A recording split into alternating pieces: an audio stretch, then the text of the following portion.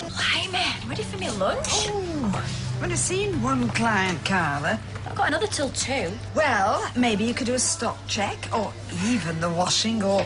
Audrey, please don't have a go. Us women, we have to stick together. Oh. Morning, all.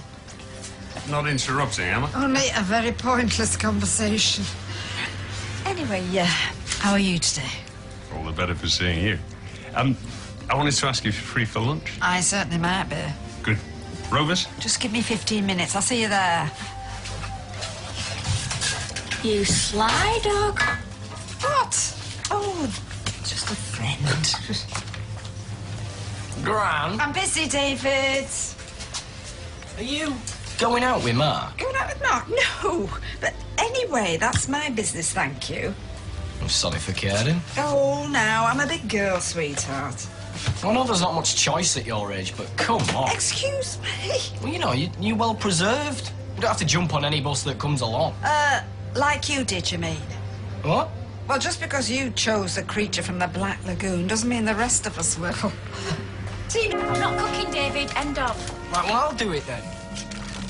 Defrost first. Is this defrosted? No. Sack this. Come on, we'll go to chip it. Hiya. You're not due to take over till 3. Sweetheart, I have got a surprise for you. You finally fixed the washing machine. Better. Ta-da. Hiya. Amber. How lovely to see you. Dad told me you were back together. Yeah, well, a lot's happened since you were last here. Yeah, well, I gave her the short version, didn't I? I'll get this. Anyway, you look really well. That bit of extra weight suits you. Oh, you look well too, David. Yeah, so do you. Well, you know, you look different. Oh, take it that's a compliment. It is, it is. I'm Kylie, his wife. Really? Is this the same David Platt who said he'd never have a ball and chain? She's not a ball and chain.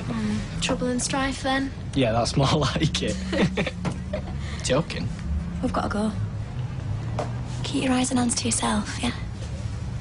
I'm telling you, that's my charger. It's got it from a bedroom. No, because you took it from there upstairs last night. Is there any more milk? Then you just sit down, shut up, and eat your breakfast. Yeah, well, Mum, he's nicked my charger. Can somebody get that, please? David, milk! Oh, being that pigsty you call a bedroom, it's like a black hole, sucks everything in. Phone! Oi! You got that for me. Milk? And I keep our bedroom bed tidy. Oh, yeah, right. It's like the back room of a charity shop in there. Kylie, it's for you. I'm sorry, not all of us have got your obsessive-compulsive gene. Matching all your socks together and hanging your clothes in matching colours. Yeah, it means I don't lose anything. Unlike some. As much as I love to stay and enjoy this warm family breakfast, some of us have got work to do. Bye, Mum. See you later, love. Bye. Who's that? Oh, credit card's maxed out. They won't pay you. And what's new? I'm off for a shower. See you at work. David, where have you been? Not now, Gran. When were you going to tell me? What are you on about? Were you even going to tell me at all? Look, I don't know what... Max! That call you got this morning from social services. How do you know about that? Keep your voice down. What's the matter? She's the matter.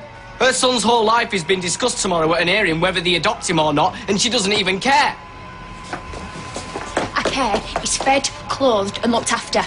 And whoever they put him with will do that a hell of a lot better than I can. It's not just you, though, is it, Kylie? I'm your husband.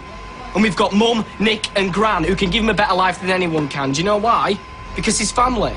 Oh, pack it in, will ya? He's not to do with you. Having a kickabout in the garden and building a Lego castle don't make you his dad. I don't get you. Do you not want that little boy in your life? To bring him up around people who love him and give him everything he needs? No, I don't. I've made my decision. I want the social services to get him adopted. And if you don't like it, you know what you can do. You don't mean that. Don't I? Not really. I don't want Max. What is it about that you don't understand? It's pretty clear to me. Stay out of this! Oh, look, come on, Maria. Let's give them some space. What about Mrs. Oliver? She can't hear. She's under the dryer. Look, I understand why you didn't tell me. You struggled with Max, but it's different now. You're not listening! I know you're scared. The only thing I'm scared of is having a kid I don't want. How can you be so heartless? Because that's what I am. A heartless cow. So get used to it or get out of my life.